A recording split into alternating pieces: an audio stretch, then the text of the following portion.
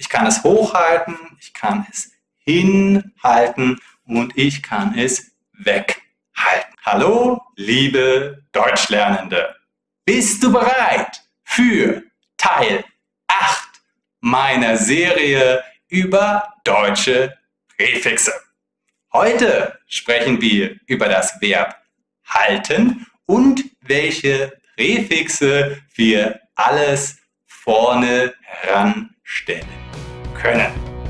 Viel Spaß mit diesem Video. Oh mein Gott, das ist so toll, das ist so geil. Ich glaube, es fühlt sich einfach richtig toll an hier.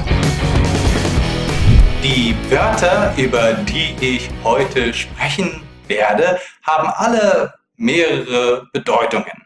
Ich werde immer nur eine oder zwei Bedeutungen erwähnen, da dieses Video sonst viel zu lange werden würde.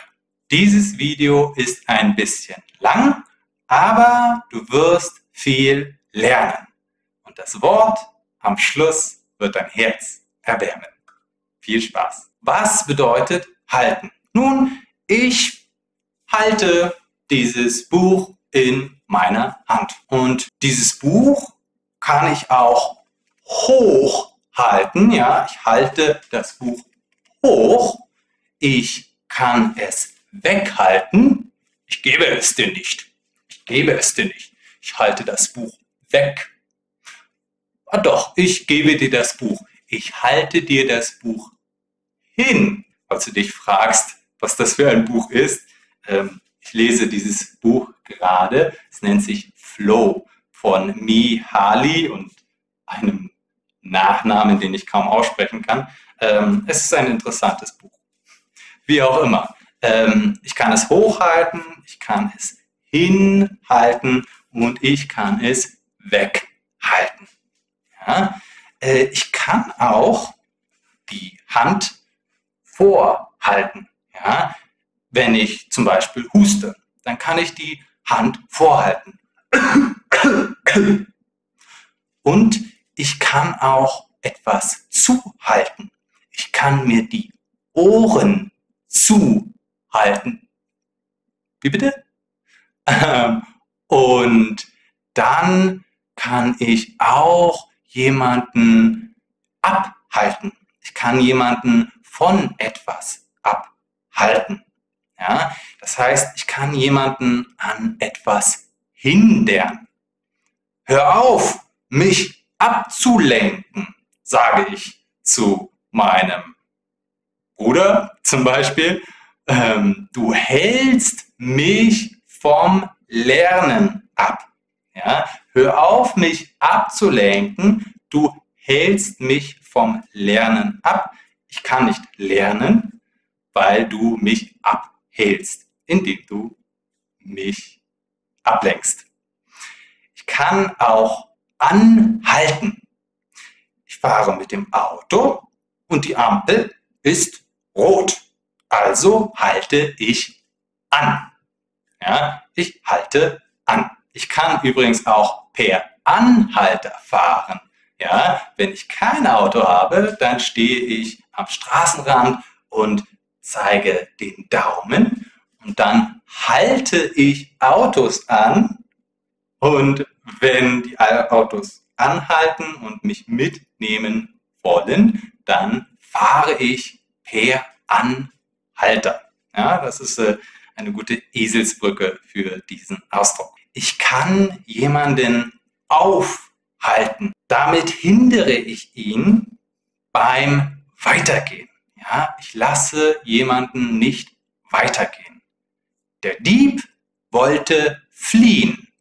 Doch ich stellte mich ihm in den Weg und hielt ihn so auf. Ja, das ist aufhalten. Aufhalten kann auch bedeuten, dass ich mich an einem Ort befinde. Da schönes Wetter ist, da die Sonne scheint, halte ich mich gerne im Garten auf. Ich kann auch etwas aushalten, wenn ich gerade in einer Situation bin, die nicht sehr gut ist. Ja? wenn ich eine unangenehme Situation ertrage, dann muss ich diese aushalten. Es ist so langweilig in der Schule. Ich halte es nicht mehr aus. Ich kann etwas behalten. Ja, ich kann etwas behalten. Das heißt, dass ich es weiterhin besitze. Ich überlege, soll ich dieses Buch vielleicht jemandem schenken? Nein, ich möchte es behalten. Ich möchte es für mich behalten. Ich möchte es nicht weggeben. Und wenn ich ein Geheimnis nicht weitererzähle, dann behalte ich es für mich. Wir hatten schon das Wort aushalten und das Wort durchhalten ist ähnlich. Angenommen, ich laufe einen Marathon und es ist sehr schwer und ich mache weiter, obwohl es schwer ist, dann halte ich durch. Jemand ruft mir vielleicht zu und sagt, du hast den Marathon gleich geschafft. Halte durch.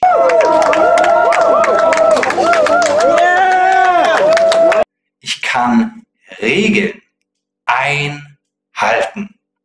Autofahrer müssen zum Beispiel einen bestimmten Sicherheitsabstand zu anderen Autos einhalten. Das heißt, sie befolgen die Regel. Das heißt, sie halten den Sicherheitsabstand. Du kennst bestimmt das Wort enthalten. Zum Beispiel, dieser Wein enthält 10% Alkohol.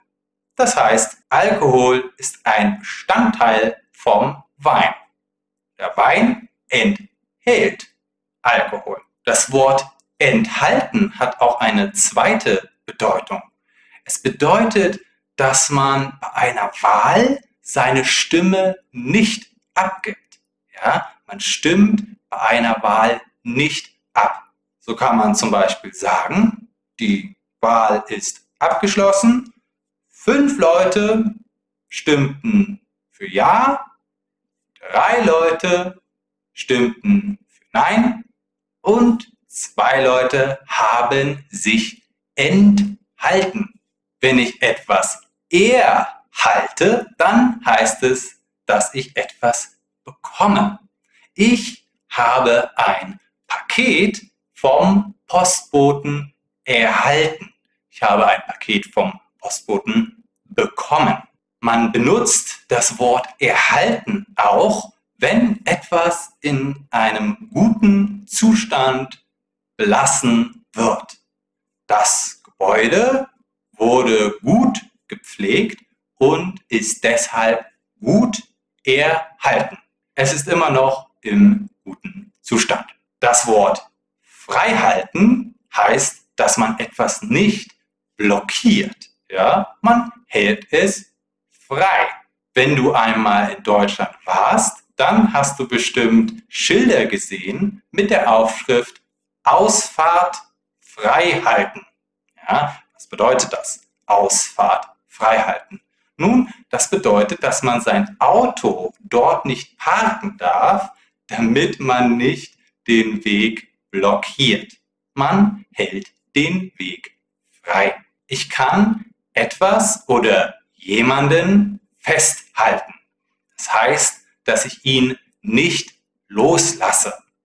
Ich hielt den Dieb am Arm fest, damit er nicht flieht. Wenn ich ein bisschen schwach bin und Angst habe, hinzufallen, dann kann ich mich irgendwo festhalten. Ich möchte nicht fallen und deswegen halte ich mich am Geländer fest. Festhalten kann auch bedeuten, dass man etwas dokumentiert. Die Polizei spricht zum Beispiel mit einem Zeugen und dann kann sie die Aussage des Zeugens, also was der Zeuge sagt, festhalten. Die Polizei hält die Aussage des Zeugens schriftlich fest. Wenn ich etwas Schlechtes auf mich nehmen muss, dann muss ich für etwas herhalten. Ja? Alle lachen über mich. Ich muss wieder als Zielscheibe des Spotts herhalten. Ich muss es auf mich nehmen. Meine Kollegen haben wieder einen großen Fehler gemacht. Und jetzt, damit sie nicht gefeuert werden, muss ich wohl für sie herhalten. Ich muss die Schuld auf mich nehmen. Ich muss für sie herhalten.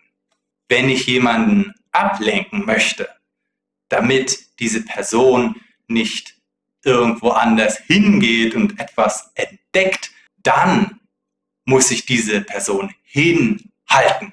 Ich kann ganz gut laufen, aber kannst du mit mir mithalten? Mithalten bedeutet, dass man die gleiche Leistung bieten kann. Wenn wir beide joggen, kannst du dann mit mir mithalten oder bist du viel langsamer als ich? Ja? Und wenn du mit mir mithalten kannst, dann laufen wir beide nebeneinander, okay? Weil du die gleiche Leistung bieten kannst. Mithalten. Du kennst bestimmt das Wort unterhalten. Ja? Das bedeutet, dass man Unterhaltung bietet. Der Musiker hat uns den ganzen Abend mit seiner Musik unterhalten. Ja, wir hatten Spaß, es war überhaupt nicht langweilig, wir wurden unterhalten. Unterhalten bedeutet auch, dass man mit jemandem redet. Sie ist so interessant. Ich könnte mich stundenlang mit ihr unterhalten. Ich könnte stundenlang mit ihr reden. Ich könnte mich stundenlang mit ihr unterhalten. Ein Wort, das selten gebraucht wird, ist verhalten. Verhalten bedeutet, dass man etwas unauffällig oder leise macht. Er war sehr schüchtern und sprach mit verhaltener Stimme. Ja, sprach mit verhaltener Stimme, so wie ich gerade spreche. Ich spreche mit verhaltener Stimme. Ich mache mich ganz unauffällig. Verhalten kann übrigens auch ein Nomen sein. Das Verhalten ist das, was man tut. Er verhält sich so seltsam. Ich verstehe sein Verhalten nicht. Wenn ich jemanden immer wieder kritisiere, wenn ich jemand immer wieder kritisierende Vorwürfe mache, dann halte ich ihm etwas vor. Ich habe einmal einen Fehler gemacht. Ich habe der Katze einmal das falsche Futter gegeben. Das hält sie mir nun jedes Mal vor. Jedes Mal, wenn sie zu mir sagt, ich soll die Katze füttern, dann sagt sie jedes Mal, aber nicht das falsche Futter. Erinnerst du dich noch? Das eine Mal hast du der Katze das falsche Futter gegeben. Musste mir das jetzt wieder vorhalten. Wenn ich mich zurückhalte, dann unterdrücke ich etwas oder ich tue etwas nicht. Er wurde nicht laut. Er konnte seinen Zorn zurückhalten. Er konnte seinen Zorn unterdrücken. Er konnte seinen Zorn zurückhalten. Das ist ein Beispiel dafür, wie jemand seine Emotion unterdrückt. Aber ich kann auch bestimmte Verhaltensweisen unterdrücken. Ich kann mich zurückhalten beim Essen. Es gibt nicht genug Essen für uns alle. Kannst du dich bitte zurückhalten? Ja, bitte iss nicht wieder so viel, wie du immer isst. Halte dich bitte zurück und iss nur ganz wenig. Okay? Das ist das Wort zurückhalten. Und damit sind wir auch schon beim letzten Wort. Sehr gut, dass du es bis hierhin geschafft hast. Das letzte Wort ist zusammenhalten. Zusammenhalten bedeutet, dass man als Gruppe verbunden bleibt. Freunde halten stets zusammen. Vielen Dank fürs Zuschauen. Wir sehen uns beim nächsten Mal. Tschüss.